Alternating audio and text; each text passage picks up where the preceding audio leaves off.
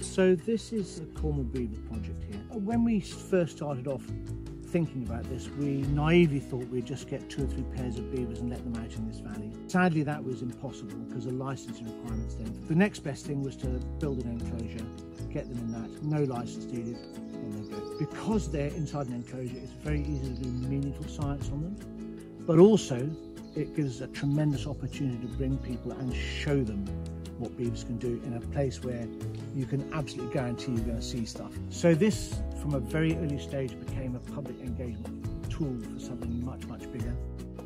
What I think is really cool about beavers in general is like the way that they interact with like the physical sort of processes in the rivers. Restoring rivers and reintroducing beavers, that will automatically create like a network throughout the country. So Josh, what we've got here is a little set of instruments which are measuring the depth of water, the temperature of water and the turbidity of the water. Before the beavers were here, the situation where the water would come through from a rainfall event, you get this kind of flood peak effect. And now it's slowed down dramatically. Just to give you some idea about how effective these animals are, that effect was noticeable the very first time it rained after the beavers got here. The height of the flood peak was cut back by a minimum of 25%. And I guess it's really important to remember as well, isn't it, that this is only like 200 metres of beaver activity. Absolutely. So if we had this along like the entire length of this river and in all the headwaters of our rivers, that would make a huge difference to reducing flooding. It would make a profound difference to flood risk. Here's the first thing that we've done in terms of management of these animals. We really want to show people that when beavers come, it's not the end of the world. And if you've got trees that you have to protect, put the fly there. It's very simple to do it with a mixture of PVA glue and sand, up to about 1 metre height or so, which makes it very, very unpleasant for them to bite on. Just dead simple, dead cheap, like most of the things around managing beavers. We do bring cattle in here from time to time, again, just to show farmers, if you've got beavers, it's not the end of the world. So what we've got here is the most recent dam that they've made. So this dam they started constructing at the beginning of 2018. We actually built a little debris catcher here, and the beavers came along and they saw that and they thought, this looks a bit like a dam, and they constructed this on top of it. So it just shows to a degree we can get the beavers to build things where we want them if we indicate to them here's a good place for a dam. So it still leaks, but relatively waterproof. Yeah. But the leakage is actually quite important though, isn't it, Chris? Because then the small fish can actually sort of wriggle through there. When there's been a lot of rain and the stream is high, these become quite raging torrents around the side, and so big fish can actually migrate up and down here without any problem at all. You know, if the salmon on the track is too lazy to jump over, it just swims around. So in these streams you tend to get these kind of larger rocks and gravels and stuff. And am I right in thinking like the fish quite like the gravels to lay their eggs in?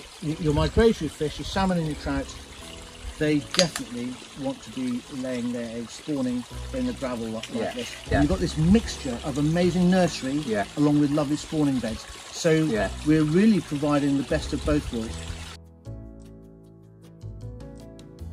It's a fundamental change, not just to the amount of water flowing and how quickly and how far it's got to travel, but also to the vegetation. You know, these rushes in the background have become really luxuriant. And that's the home to some water rails, isn't it? Is that right? We do see water rails here, which are a very rare bird down here in Cornwall, and we catch them on camera traps. We're getting the growth of a lot of algae behind these ponds. Yeah. If it was just a stream tinkling down over the stones, you wouldn't get that. But because it's slowing down, it's got time for algae to develop and capture all the energy from the sun, sucking up carbon as hard as it can go. And of course, it's the base, it's the bottom layer in every food web in aquatic environments is going.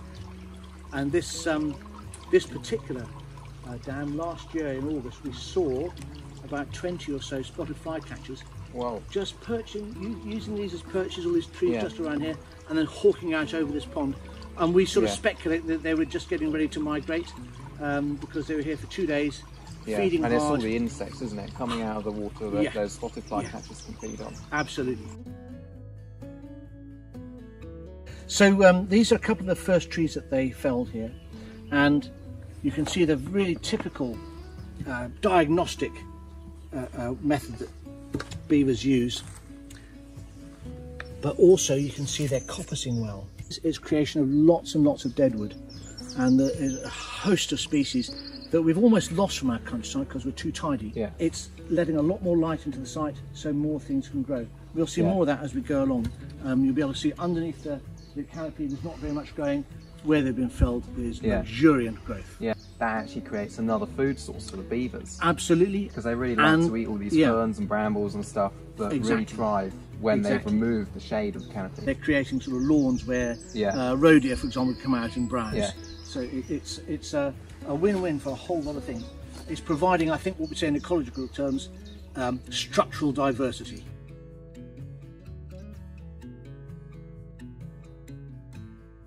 This is overflow from the very top dam, which is coming down to site now, and at different times of the year this can be quite a raging torrent. Now and again it dries up completely, but it's the beginning of a new stream, and of course all the water coming down here is taking much longer to get to the other side as usual. Like even this tiny stream, right, this could actually become a small dam here. They could just sort of pile up. Absolutely, it takes very little to actually begin to accumulate water. So it's constantly changing and shifting around, creating all this diversity of habitats. And this is why we need this river buffer, so that a river can behave a lot more. So that they have the space to kind of behave naturally like that. So we've got a beaver trap, Josh, and we put that down here just so it's in the environment and the beavers can start to get used to it being around. And when it comes around to the trapping time, hopefully they're going to be completely used to it, completely used to going inside it, and then trapping should be easy. So why do you trap them? Is that to sort of check the health and check how many individuals there are? Well, in the wild, the youngsters would, after about 2 years or so, they would want to move off and find their own territories. So what we have to do, because we're inside a fence here, is after a time catch the beavers, sort out the youngsters, and then move them off to other projects. Got an oak stump just here and 2 willow stumps, and those are coppicing away really nicely. Coppicing is the oldest form of woodland management that we know about, and did they teach us? Did we notice what they were doing and see that things were regrowing? I don't know. That's a really cool idea. This has really got, it's like completely changed the environment here. You've got this little tiny stream trickling into here, but then it's all fanning out into this massive pond. So if you think about like the time that the water takes to get through here, that little stream just comes down and it all spreads out, and then it really gradually just seeps through the dam here. As I was saying earlier, I think this is potentially the start of a new series of dams around this part of the valley. Do scrape up a lot of mud as well and put that in, and that all fundamental kind of part together, of it. Without mud and stones to push up, I think their dams will be very different.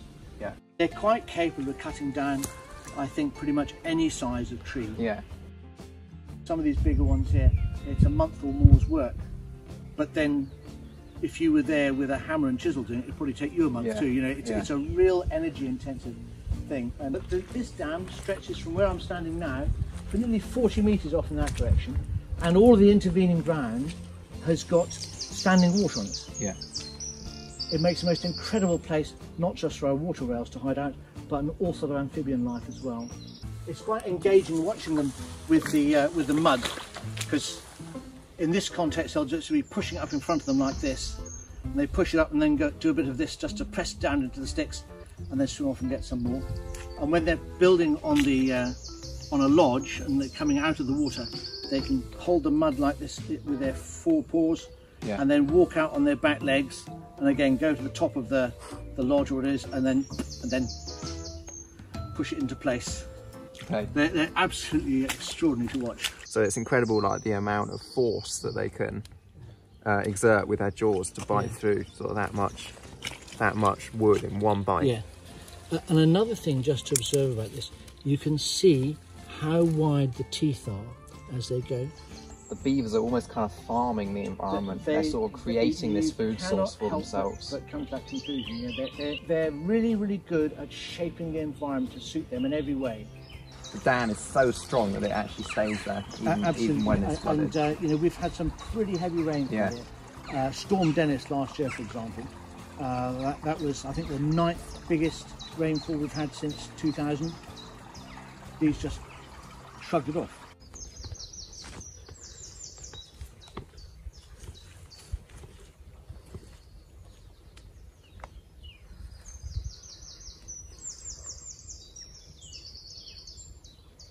Yeah, so you can sometimes hear the beavers, can't you? You really can, yeah. So this lodge, it's kind of their secondary lodge really. The main one's on the island and we can look at that just now. But this one is interesting just because we can get so close to it. The burrow is actually underwater, isn't it? Exactly, the entrance is underwater. And then they come out into the lodge. That's right. Yeah. And so having achieved that little breakthrough, they then started piling stuff on top of it.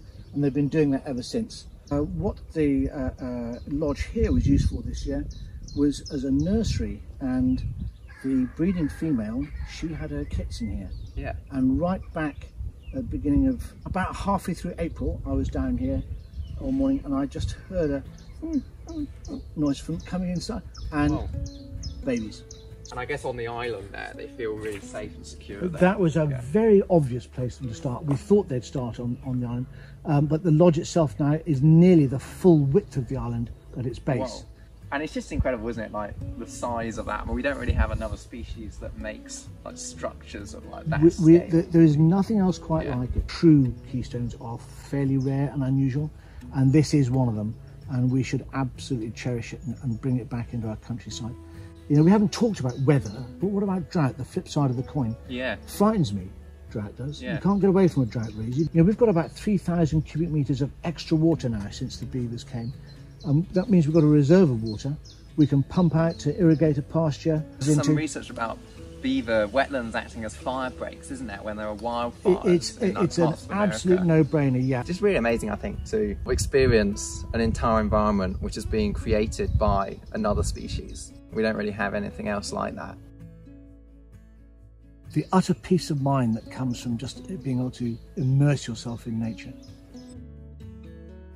In the Cornwall context, we want to see these animals back now. We need to prioritise which catchments they go into. We want this to happen in every county. You know, unless there's some pressing reasons why they shouldn't be in a particular place, we need to be getting these animals out there.